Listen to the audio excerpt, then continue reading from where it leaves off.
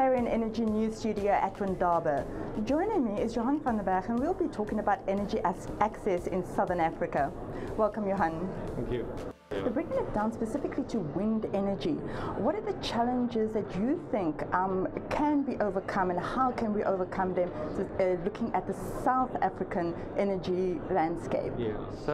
Good question, and I think we can look at what's happened in South Africa. And South Africa was, after 2011, was spectacularly successful in building a very large wind industry, and we were a global leader in those years, and I think we still are in the developing world.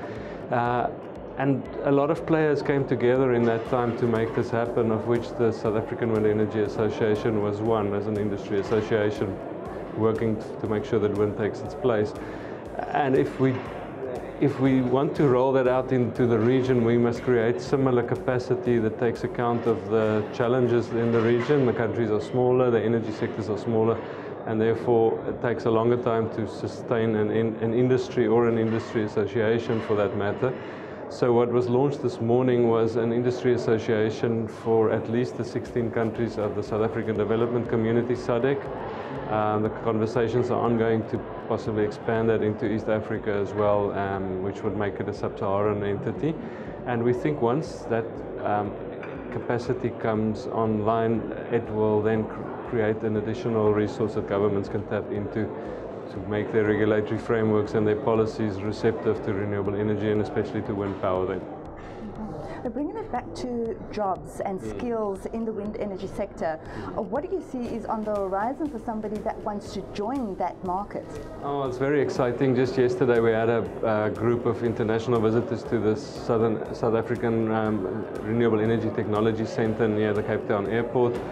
And it's really exciting what they're doing there. They train a wide range of technicians, many of them women, and perhaps the most exciting is wind turbine service technicians, so women that go up into the towers at 120 meters high and do highly technical work to a global standard of training, and as apparently a little bit better than the men do it.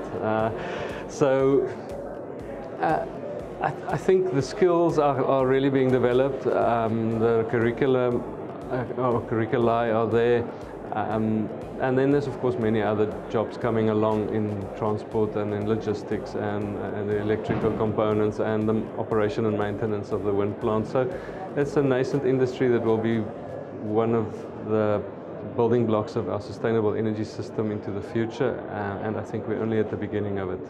Well, thank you so much for sharing that with us, Johan. Thank you very much. For more industry-related content, follow the on-screen address now, and thank you for watching.